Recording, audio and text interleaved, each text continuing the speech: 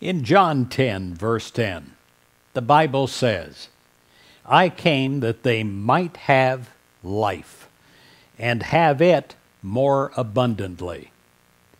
Christ gives a powerful life idea to the waiting world. At any time, at any place, you can have the new life of Christ infill you. It says, I came that they might have life and have it abundantly. Well, I pray that you do have life, but not just a ho-hum existence life, a life that is ever springing new, an abundant life. I pray that the Christ healing presence is with you right now, and that you feel God's healing touch. And I pray that you are made whole. You enter into the healing of God. You enter into the life-giving Christ consciousness. You accept the gift of life and the gift of healing that Christ pours out upon you and upon your world.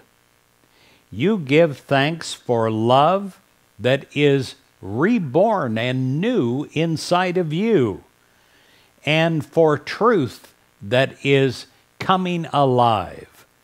You give thanks for Christ in you, your hope of glory. You listen in the stillness of prayer, and your soul bursts forth in song.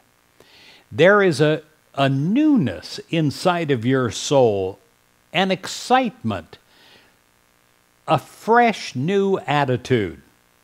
You hear the song of life and the renewal singing within you at the core of your being.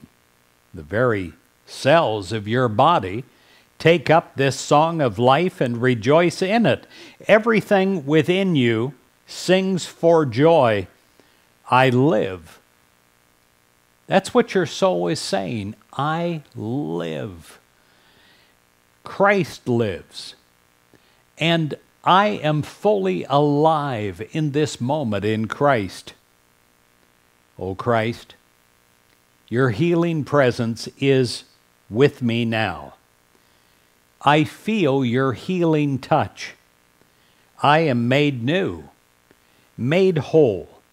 I am reborn in the newness of life. In Jesus Christ's name, it is so. Amen.